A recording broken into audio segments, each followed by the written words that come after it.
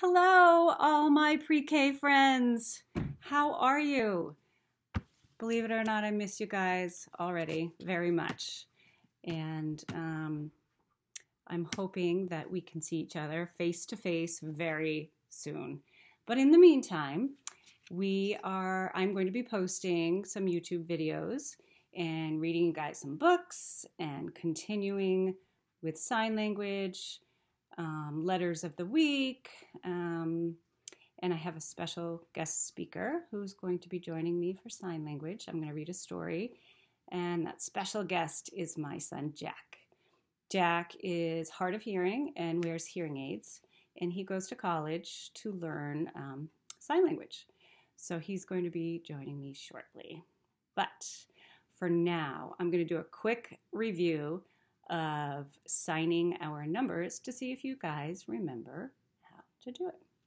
So I'm going to hold up some numbers. Let's see if you can do the sign for the number before I do. Are you ready? Here we go.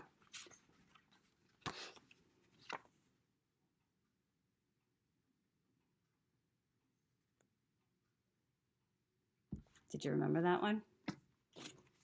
Okay, I'm not going to go in order because I'm going to try and trick you. So don't think it's going to be that easy.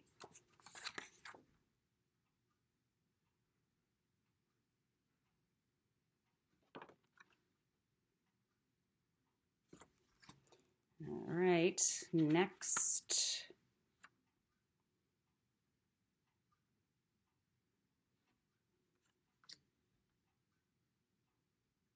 That's tall man and your thumb. So you're always using your thumb. Remember that, okay?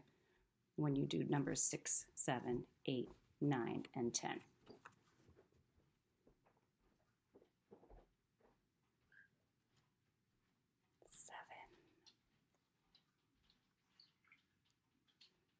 Okay, am I tricking anybody? And 9.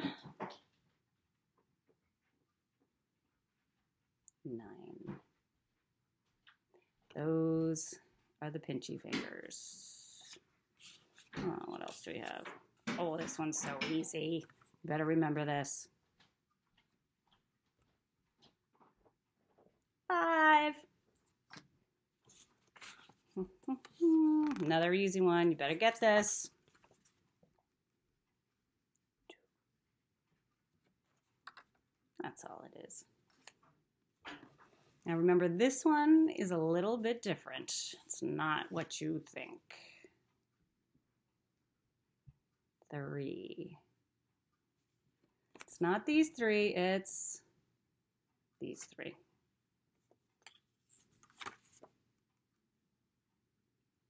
4. Pretty easy. And the easiest of all, the number 1. So we've got 1, 2, 3, 4, 5, 6, 7, 8, 9, and 10. Awesome. We're also going to be learning animals, animal signs. We're going to be learning emotions, and we're going to be learning foods. Hello, everyone. My name is Jack. I'm Heidi, your teacher's son. I'm hard of hearing, and I go to a school with a lot of other deaf people who use sign language just like me. Some of my favorite things to do around here are to take walks in the rain. That's really fun if it's really warm, or to go to the beach. So right now I want to introduce you to sign language and show you a really fun story using this language.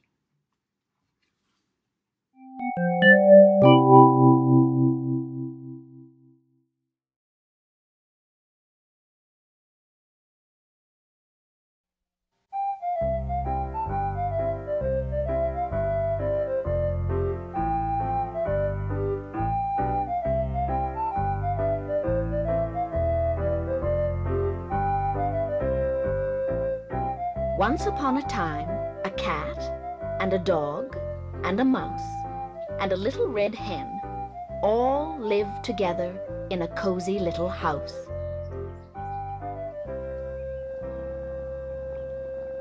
cat liked to sleep all day on the soft couch.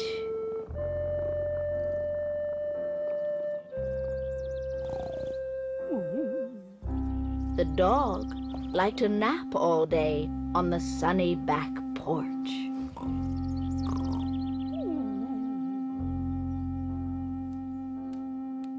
And the mouse liked to snooze all day in the warm chair by the fireside. So the little red hen had to do all the housework. She cooked the meals and washed the dishes and made the beds. She swept the floor and washed the windows and mended the clothes. She raked the leaves and mowed the grass and hoed the garden. One day, when she was hoeing the garden, she found some grains of wheat. "Who will plant this wheat?" cried the little red hen.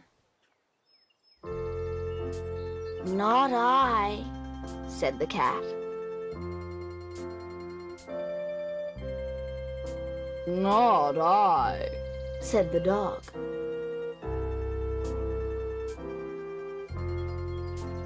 "Not I," said the mouse. "Then I will," said the little red hen. And she did. Each morning, the little red hen watered the wheat and pulled the weeds. Soon the wheat pushed through the ground and began to grow tall. When the wheat was ripe, the little red hen asked, "Who will cut this wheat?" "Not I," said the cat. "Not I," said the dog. "Not I," said the mouse. "Then I will," said the little red hen. And she did. When the wheat was all cut, the little red hen asked, "Now, who will take this wheat to the mill to be ground into flour?" "Not I," said the cat. "Not I," said the dog. "Not I," said the mouse. "Then I will," said the little red hen. And she did.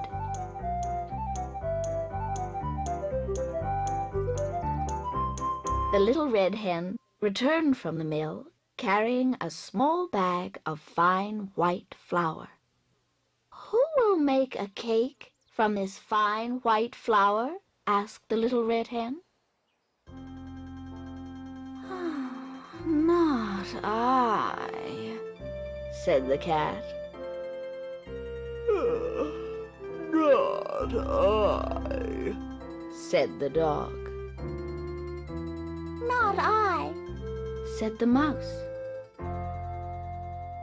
"Then I will," said the little red hen. And she did. She gathered sticks and made a fire in the stove. Then she took milk and sugar and eggs and butter and mixed them in a big bowl with the fine white flour. When the oven was hot, she poured the cake batter into a shining pan and put it in the oven. Soon a delicious smell filled the cozy little house. The cat got off the soft couch and strolled into the kitchen. The dog got up from the sunny back porch and came into the kitchen. The mouse jumped down from his warm chair and scampered into the kitchen. The little red hen was just taking a beautiful cake out of the oven. "Who will eat this cake?" asked the little red hen. "I will," cried the cat. "I will," cried the dog. "I will," cried the mouse. But the little red hen said, "All by myself. I planted the wheat. I tended the wheat. I cut the wheat. I took the wheat to the mill to be ground into flour. All by myself. I gathered the sticks. I built the fire. I mixed the cake. And all by myself, I am going to eat it." And so she did, to the very last crumb. After that, whenever there was work to be done, the little red hen had 3 very eager helpers.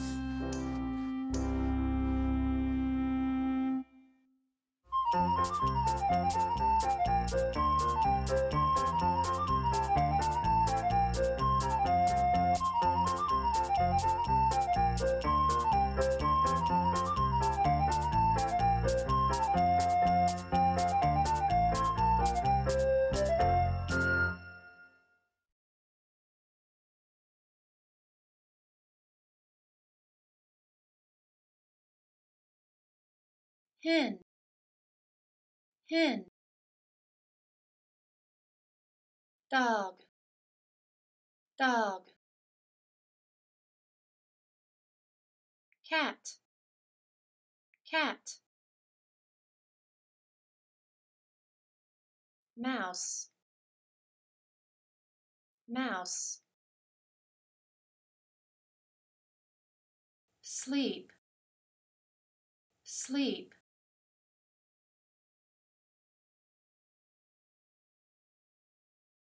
Chair, chair.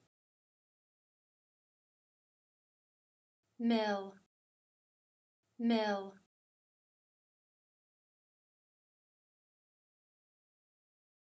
Dream, dream.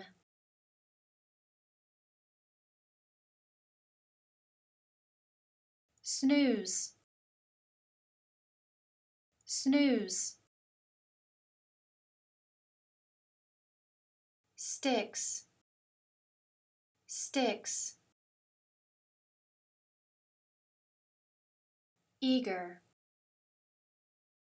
eager. Helpers, helpers. House, house.